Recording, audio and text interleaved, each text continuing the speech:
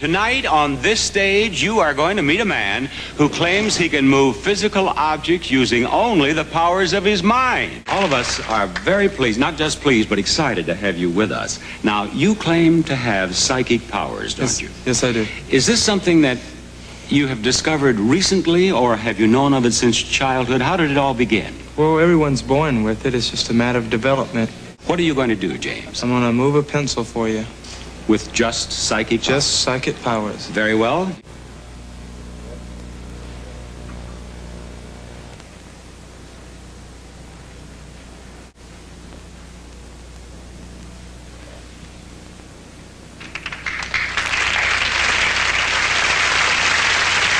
Is it true that you can also turn the pages of this telephone directory?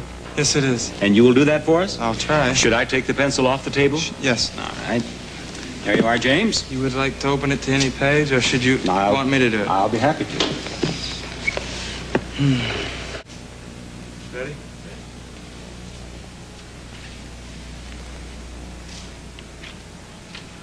All right.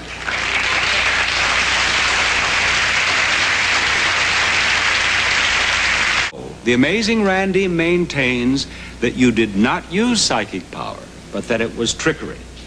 And he is prepared to pay you $10,000 if you can do it using psychic power. Here he is, the amazing Randy.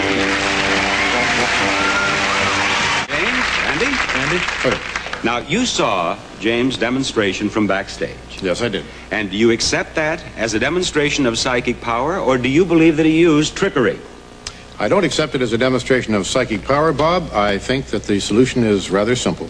I think that Mr. Hydrick is merely, to accomplish this effect, blowing on both the page and on the pencil. And the reason is rather simple, because the pencil reacts to even the currents of the air conditioning in this studio. It will be very difficult to try to put controls on it in such a way that normal currents of air that are present all the time would not move the pencil. For example, it moves very, very easily. All right, you're not going to ask him to do that. That's one down, one to go, James. You are prepared to pay him $10,000 if he can turn the page of the telephone directory with certain controls. That's right. Since my theory, as yet unproven, of course, is that it's accomplished simply by blowing, though rather cleverly, I must admit, done, there should be a way, a simple way, without a lot of instrumentation, to demonstrate that fact by using one very simple control.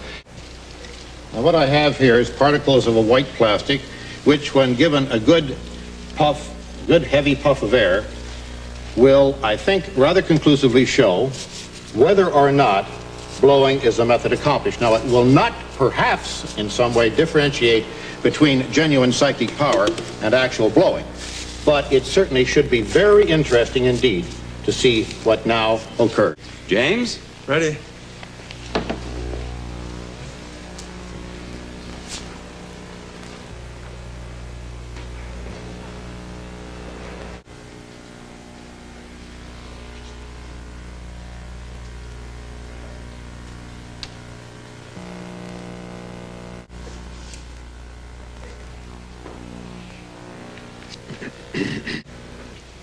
Now, James, you had another question? Mm-hmm. What is it? What would you like to ask? Okay. The styrofoam and the lights form electricity which pulls the page. Look.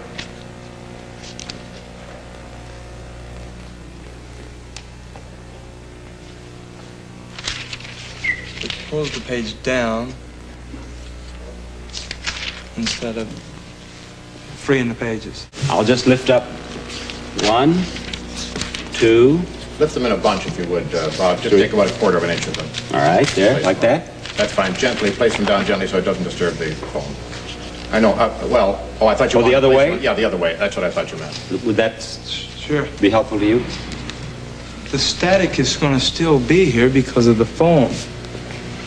See, that's what Well, I'm it is the saying. opinion of the judges that there is not enough static formed by the foam to be a problem. So, under the conditions agreed upon, it would seem that now you should at least try with psychic power to turn the page of the telephone directory, James. Okay.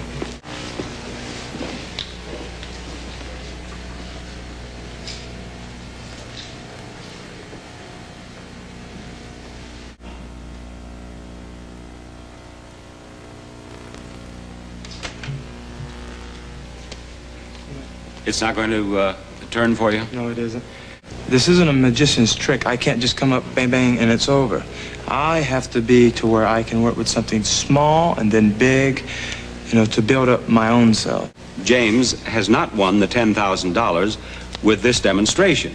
So it seems. Now, you have heard what James's explanation is. Do you have any comment to make on that? Bob, the comment very briefly is that I have gone through many hundreds of these tests with many hundreds of people who claim to have psychic powers. And quite frankly, it's more or less the same story every time. When a simple, direct, very uncomplicated protocol is used and the control is applied, the psychic forces don't seem to be present, if indeed they are ever present at all.